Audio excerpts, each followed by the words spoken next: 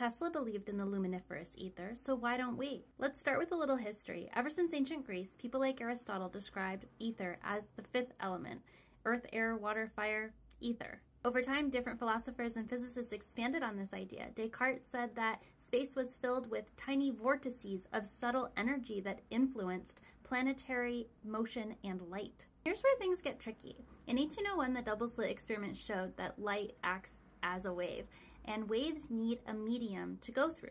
So everybody was like, oh, the ether definitely exists. But then Einstein came around with his special theory of relativity and said that electromagnetism, or light, doesn't need a medium to travel through. So just like modern scientists want to do, they threw the entire baby out with the bathwater. But just because light doesn't need a medium to travel through doesn't mean that the ether itself doesn't exist. And Tesla agreed with this. Here's a quote from our man Tesla.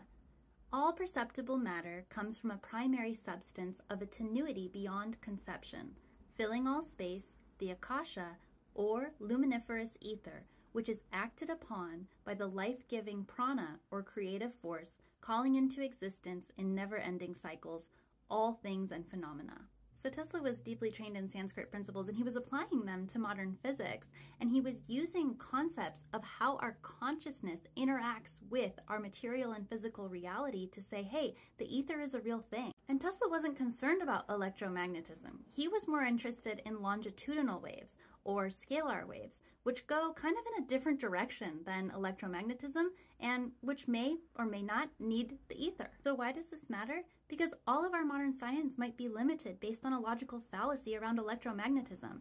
Even when all of physics decided to go in the mainstream direction of forgetting about ether, Tesla did not. He stood by that theory because he felt like it explained certain things. What do you think?